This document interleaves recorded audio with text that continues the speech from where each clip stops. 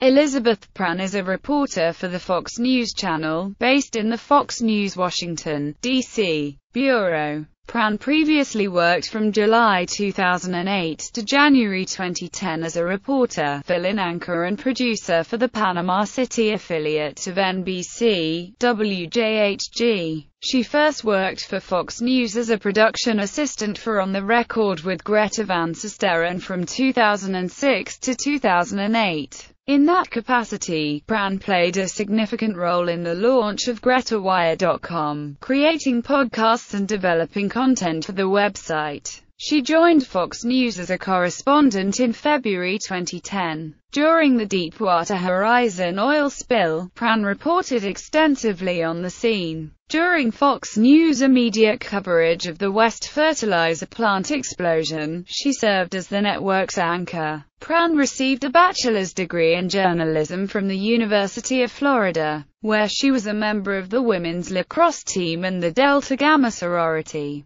Prann married Baltimore Orioles reliever Darren O'Day on November 20, 2010 at the Ritz-Carlton in Atlanta, Georgia.